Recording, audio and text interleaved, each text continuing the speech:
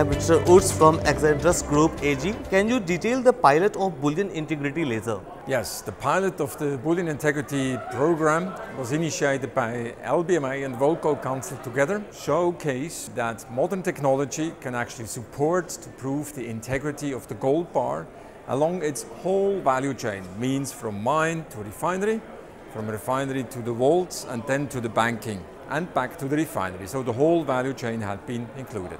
How many miners, smelters and refiners, secured logistics providers and central banks are a part of this pilot? Yeah, in total we had more than 31 participants on a global level of this pilot. We had about 9 mining organizations, 9 global refiners and all the major logistic companies included. So if you see this as a percentage, it's definitely at the very, very high percentage of the total globe market which was represented during the pilot going through these showcases. So what are the objectives and outcome of the pilot? Yes, the pilot's objective was to showcase and to make sure that the test cases which had been defined are met. Test cases were given to register a product from origin through refiners to the vault and then going back between different vaults.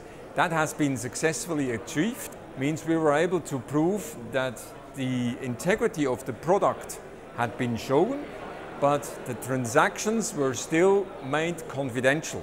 Means that the confidentiality of each business partner was maintained. So how do you accommodate recycled gold as an integral part of gold traceability?